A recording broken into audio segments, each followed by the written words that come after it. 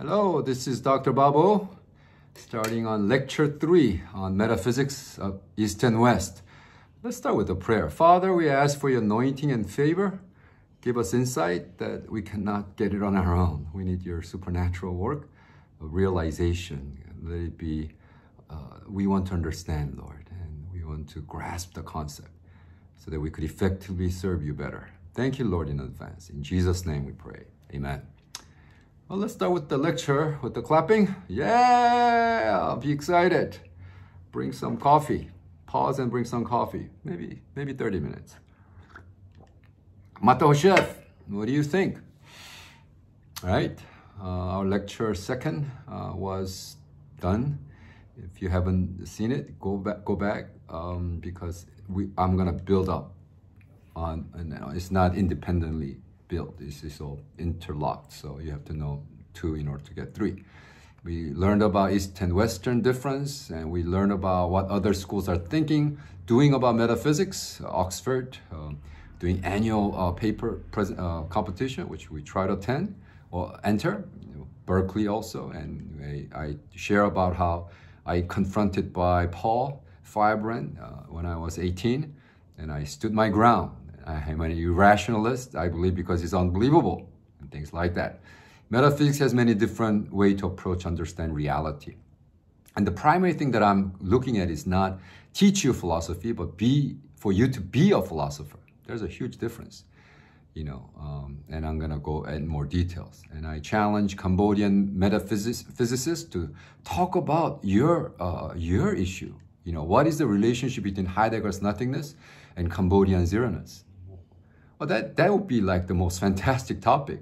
You know, there's no point for you to go to Martin Heidegger's nothingness, zeroness, you know, nothingness, and argue at that court. You know, you should bring it to your Cambodian court, right? And my teaching is more not interested in information, but more on inspiration and impartation. No, really, I want you to listen to my lecture and go, my God, I never realized that, you know, and some people are really, especially Christians, some Christians were taught by your leaders that philosophy is from the devil or something like that. You know, oh, if you're a true Christian, you don't really study philosophy, and that kind of nonsense, you know. And how can you do theology without philosophy when theology is based on philosophical framework?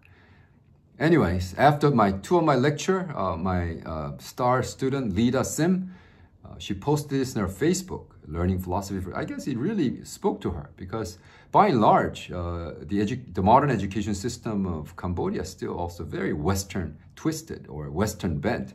So although we are very naturally both and kind of people, you know, you have to choose either this or either that. So learning philosophy versus living philosopher, and that's what I introduced. And I'm gonna actually go in further by saying it's both, right? It's both. So Lida, actually, I met her last week in Phnom Penh, and we're launching, well, this is actually the Oxford Dictionary of the Philosophy.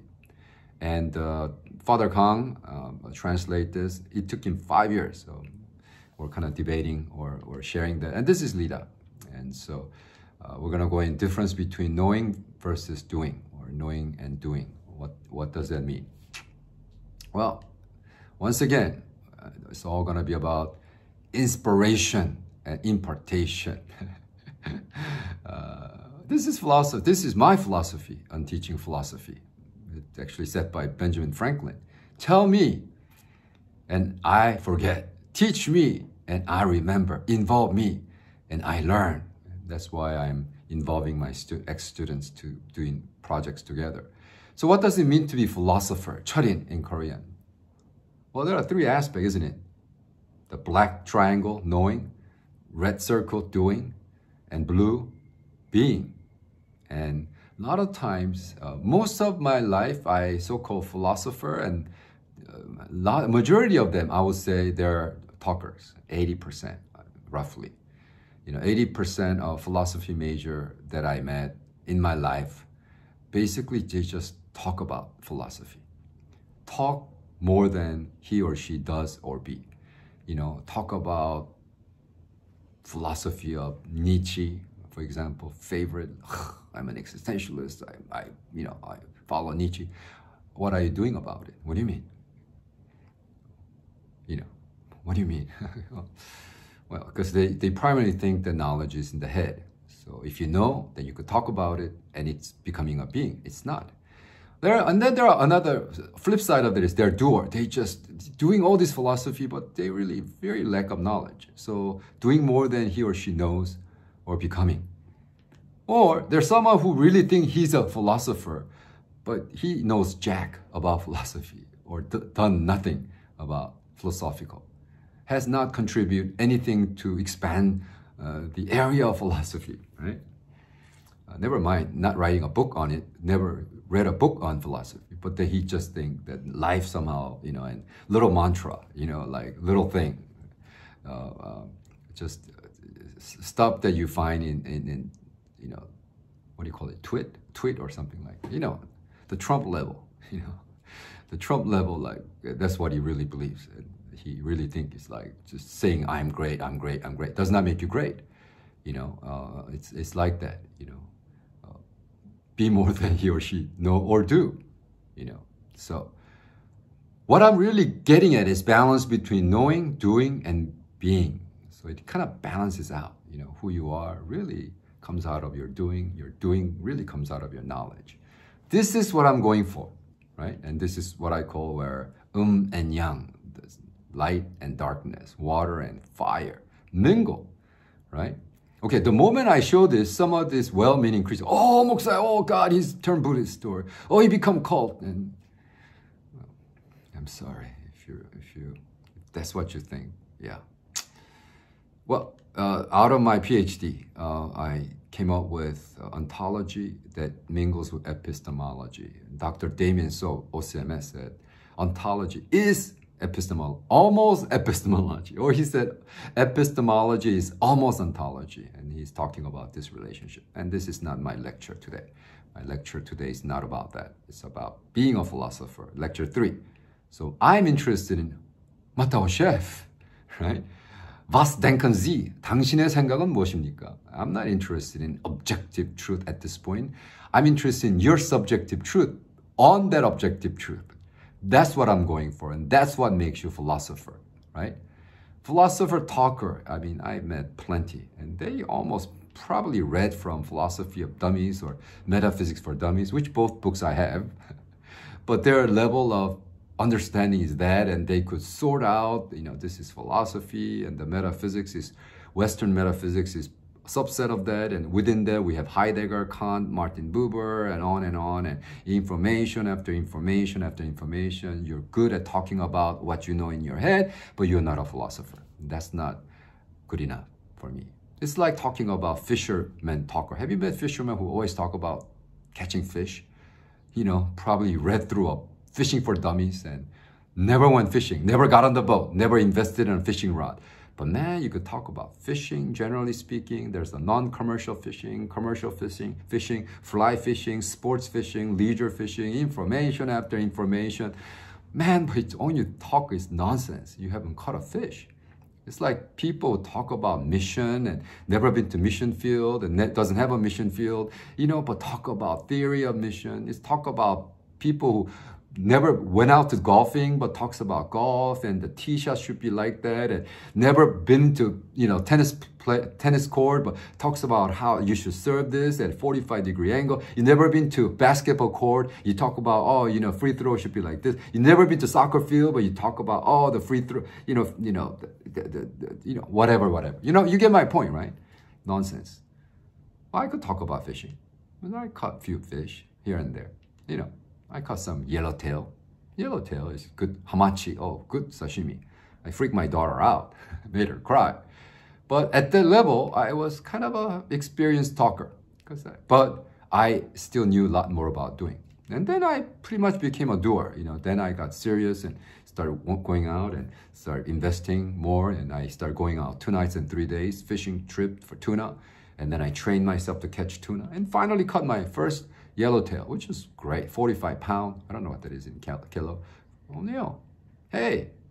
But I haven't really reached that existential fisherman where who I am, what I do is equal. And wow, And one of my college buddy, and we have an annual December party with our buddies. And this guy, Jungi, wow, he has become that existential, not philosopher, fisherman.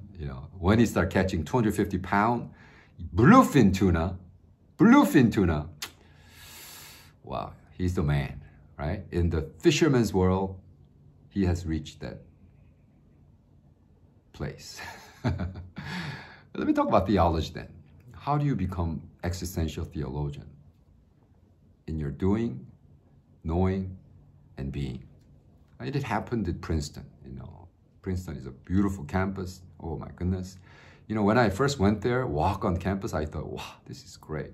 Later, many years later, I went to Oxford campus and go, oh, they just want to copy. Yeah, well, Princeton Modern Library is beautiful. Their graduates are so cute, so young, and their economic impact is amazing. They're $1.5 billion economic output. Wow, can you imagine? So it's very prospering academic institution. And they held a conference, and the topic was Model of Church Planting for Second Generation Asian Americans. And they invited 6 speakers, 5 Princetonian graduates, and 1 Fuller Theological Seminary, right? And so they asked debate, and it was really a debate, Talk about Princeton's philosophy of church planting versus Bob's philosophy of church planting, because I did not learn that from Fuller. So it was pretty much my philosophy. And so we got into it, we debated over it, and after 3 days of conference, we're having tea. And the organizer, who's the head of the systematic theology, Dr. Sang-Hyun Lee, 이상현 박사님 of Princeton, he's the head of the systematic theology. And he comes over and says, Bob, these 5 Princetonian graduates, their knowing and doing is separate. A lot of them they're not even church planters. They don't even engage in stuff that they talk about. They don't practice. They're just theorists, just like the golfer who never went to the field,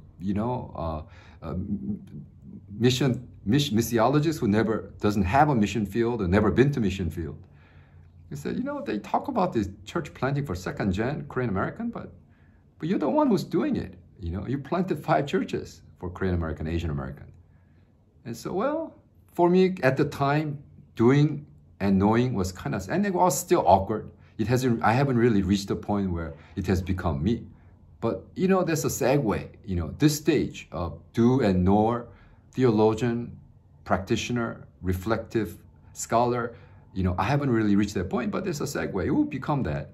So when I was confronted with 5 of those guys, basically I took over. And next year, a 3-day lecture, Knowing and Doing Theology and Church Planting, and that actually led me to lectureship at Gordon Conwell as well. But this is like 26 years ago, 28 years ago. Wow, that's a long time ago.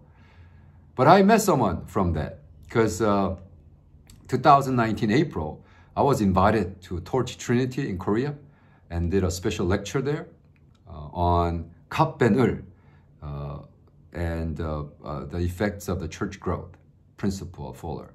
There, I met not only 이교육 선교사님, Professor Lee of Cambodia Presbyterian Theological Seminary, but I met Lee Jung-suk. She walked up to me and said, Pastor O, I met you at Princeton 26 years ago. Like, what? Well, she turns out she became the chancellor after Princeton. And so we had a marvelous time having meals together, and wow, and of course with Professor Lee as well. Well, let's use this as a starting point of my lecture 3, learning philosophy versus living philosopher. Okay, what does that mean? Well, let the third lecture begin. Well, my definition of theologian is congruent, which means similar, as a biblical philosopher. I was challenged by some well-meaning but kind of naive person who says, well, I don't believe in philosophy. I just do theology. It's like, really? It's like, you don't believe in philosophy, you just do theology? What do you think your theology is based on? What frame of philosophical work is your theology based on? So I get really mad when someone makes a statement like that. You cannot have theology without philosophy, because philosophy is basis in which your theology is built, right? Karl Barth is a theologian. He's a biblical philosopher because he actually he understands that he comes out of the Western philosophical framework and he will never match Eastern way of thinking, right? So, but he said this, and which I agree. Karl Barth said, we must hold the Bible in one hand and newspaper in the other. And I said, amen to that. We must hold the Heidegger in one hand and the newspaper in the other. Don't talk about philosophy. Live out philosophy. Be the philosopher. And the whole thing about coming together, right? Coming together. Because you could have your Phnom Penh, right? And you need to mix both Heidegger and Phnom Penh Post. So what happened has to mix together. That's my point. And let's go to Phnom Penh Post. You know, I will show you. And then in this Phnom Penh Post, you know, all this yearly thing that happens, daily thing that happens. And I found this, wow, the back of the magazine, I found this Khmer Pride. Khmer, of course, means Cambodian. Cambodian Pride by Angkor Beer. And I was quite actually offended by that. I was actually thinking, I felt really sorry for all the Cambodian people. You know, it's like, why does Taekwondo represent Cambodia? I mean, what's wrong with this picture, right? Why does, you know, Angkor Beer thinks that when you show a guy doing Taekwondo is Khmer Pride? Mata Hoshep, what do you think, right? When did Taekwondo become Cambodian national sports? TKD, Taekwondo, right? I know Taekwondo. I'm a Taekwondo talker. I never did Taekwondo, right? But after this presentation, you'll say, well, he could talk about Taekwondo. Why? Because I learned Taekwondo about Taekwondo from this man. He's my father-in-law, Master Kang, right? Wow. He went to America in 1964. First Korean Taekwondo master to be invited by American government to come and teach the Air Force colonels and, you know, officers, you know, in Sacramento. Wow. And he brought his disciples from Yeongdeungpo, Korea, right? He's the man, right? He was in the newspaper, talks to mayors and start training young kids in America. And he was a grandmaster. I mean, he could kick, he could train. Wow. Now you know why I was nice to my wife. Watch this. This is physiologically impossible. Physics does not support. You cannot have a freestanding stones like this and crack it. Now I'm gonna, oh my goodness, this is crazy. You know, when I saw this, I said, Dad, how is it possible? That's physiologically not possible. Physically, this is impossible. Something has to hold the weight. He said, no. He said, when I meditate, when I think, and then he said, I see my hand in the other side, and I just go for it. It cuts like tofu. He was an elder at a church. He was a man of faith. Wow, he taught me so much. He was also a Komdo, I think 6th degree or 4th degree. He was Kung Fu, 3rd degree. I mean, he was master of all. He went to China and learned Tai Chi. I learned some of the Tai Chi from him. Not a lot, just a little. It was in the TV, and also he had a gun, so don't mess with him. He's a man of man, right? He had, up to his life, 20,000 disciples. Wow, including Chuck Norris, right? Some of you don't know Chuck Norris in Cambodia. He was a movie star. He did all the karate, martial art kind of movie. And later in life, he became the 10th degree. There's only 6 in the world, 10th degree, right? And then when they finally start Hall of Fame award in America, he was #1 to join. First one to become the inducted into Hall of Fame of Taekwondo. He was not only learned at Sacramento State, but he taught at Sacramento State as a professor. And because he registered Taekwondo as an international sport of American sports, Taekwondo is not Korean sport. He registered as American amateur sports. He was able to enter Olympics. A lot of people don't know that. So I want to make sure that he gets the honor, you know. And I was able to edit and publish a book called Solitary Road of a Master, bilingual book.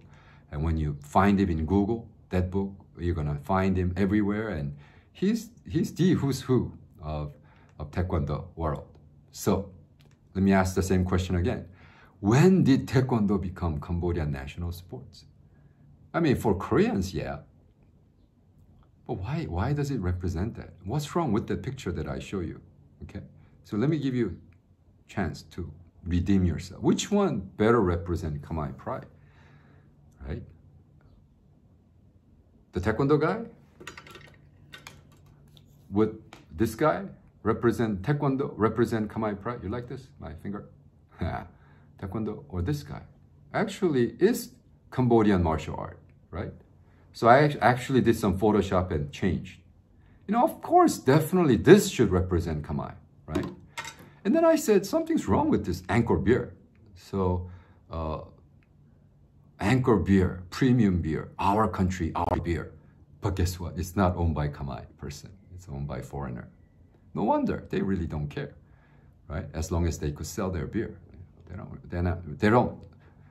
There was no one in the company stop and ask, hey, how come you think Khmer pride could be represented by Taekwondo, right?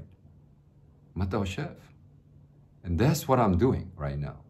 I want Khmer philosopher to think through, combine both things, right?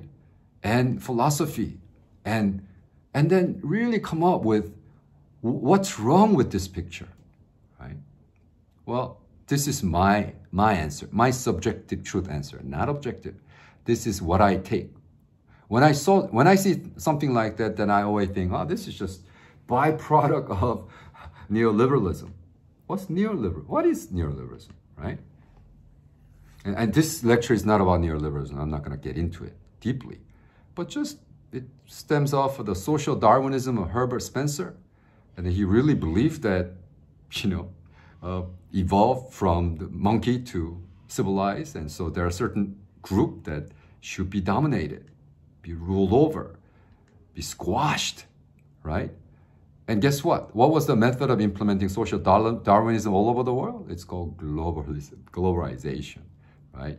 And so Noam Chomsky said, neoliberalism is the immediate and foremost enemy of genuine participatory democracy, not just in the United States, but across the planet, and will be for the foreseeable future. And he said that many decades ago, and now it's reality. They learn to dehumanization and commercialization, where a child is born, and they could literally tell you how much money is going to spend on McDonald's, how much money on entertainment, on sports, coffee.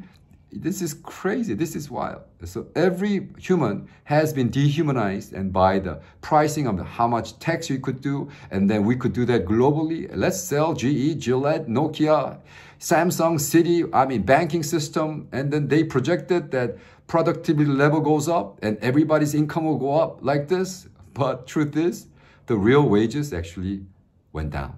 From 70s to 2000, it went down. So who's making all the money, right?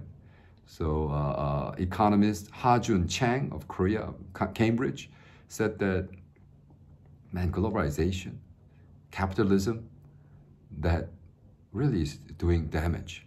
I love this artist who wrote, every morning I wake up the wrong side of capitalism.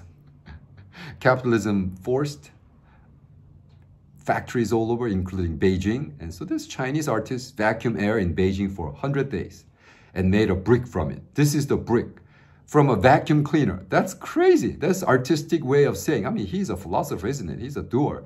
He's a beer. I love artists like that who are making a statement in the field that they're in. Well, what about you as a philosopher? What about you as a Christian? What about you as a theologian? What do you say about this globalizing, capitalistic, godless capitalism? I'm not saying capitalism is wrong. Why is it wrong? It's good. Godless capitalism is the greatest evil, right? So it is just like we're going to conquer. We're going to conquer these savages. They say imperialism. We're going to conquer these savages. We're going to kill them. And a lot of times in Jesus' name. And that's what we need to repent of. So how are we putting this together, right? How can we put these two things together? What is the role of Cambodian philosopher facing this kind of social issues? I mean, we really, if you're doing a small group right now, you should stop right now, pause it, and then get into it and talk about Metaphysics. What do you think? 다 아나킷 아비, was denken Sie? 당신의 생각은 어떠십니까? Talk about that, right?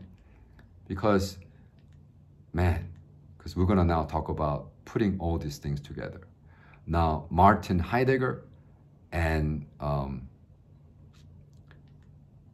Zen and the Art of Motorcycle Maintenance. This is Heidegger's reality. And these are my students at 2007, REPP. And I told them, actually, you know, we have a chat room going still after 3 years. I told them, I'm going to be posting this. I hope you guys are watching this. And I told them to interact with me. Because I really want this to be ongoing issue, right? You took one class with me, you don't become a philosopher. It's a lifelong process. So I really want to challenge, that's good, I was able to do it in 26 minutes. But I really want to challenge you to think through. And if you have to kind of stop and go back and reflect, that's good. Do that, because point is not just going through it, but point is that I want to learn, and I'm going to actually go into more of the Heidegger issue and Dasein issue, and I hope I could bring George Patterson's lecture. I don't know if it's legal to show entire of YouTube teaching, but maybe I could just make a reference to it so you could go watch. Maybe it's illegal for me to put it in my YouTube, but yeah, I want to do everything possible so that you could engage in this philosophical debate, thought process, so that you could, subjective truth will be earned through objective issues that we are dealing with. Because all truth, at the end of the day, is subjective. Truth is true to you. And I'm not saying truth is subjective. No, subjective truth is only truth to you because it's true to you, not to anybody else. So hopefully I challenge you, and please subscribe, please ring the bell so that next lecture comes on that you are going to do that. Also, I'm launching September 20th, daily Bible study, or daily, I call daily gospel, so that every day I could study the Bible together. All right, well, I hope this was meaningful. I hope to see you at lecture 4. All right, see you. Thank you.